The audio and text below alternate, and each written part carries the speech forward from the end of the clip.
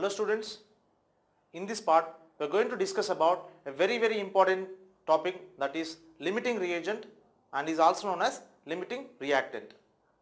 So how to find which is the limiting reagent in a chemical reaction and what is its significance. To know all these things we have to go through this particular part. So let's start. So now let's understand the concept of limiting reagent, which is very important. Which is very important for JEE purpose, and it is also important for solving numericals based upon the stoichiometry. Okay. So first understand what is meant by limiting reagent. So we can also call this limiting reagent as limiting reactant. It is going to be one of the reactants involved in the reaction.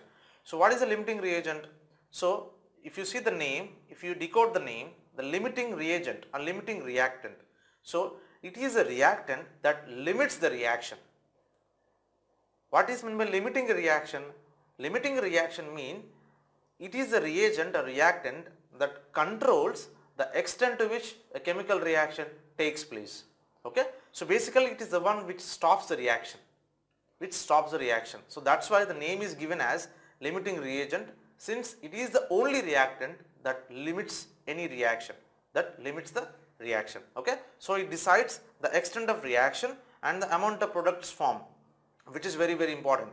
The limiting reagent is the one which controls the amount of products formed in any reaction. Okay.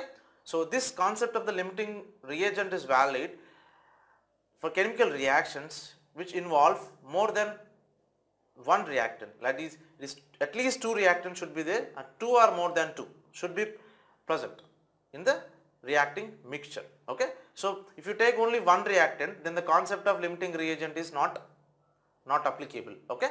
Because if there is only one reactant, then there is no concept of this limiting reagent. Okay. So let's understand the concept of the limiting reagent from our daily life example. Okay. So the example which I am presenting here is a very simple one. So here how many t-shirts I have taken? I have taken 4 t-shirts and there are 2 pants, right? So 4 t-shirts I have taken, 2 pants I have taken, and I want to make pairs using 1 t-shirt and 1 pant. Okay. So tell me how many maximum number of pairs that is possible for me to make. Maximum number of pairs. The answer is simple. Only 2 pairs you can make. Maximum 2 you can make, because you have only 2 pants. Though you have 4 t-shirts, but out of 4 t-shirts, only 2 t-shirts are going to be used up and 2 pants are going to be used up. So maximum you are going to prepare only 2 pairs.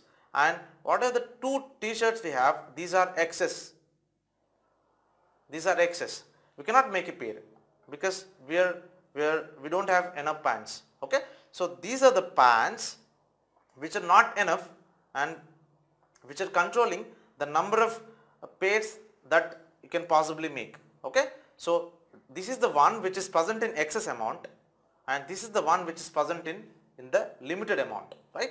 So this is going to be my limiting reagent, and this is going to be my excess reagent, right?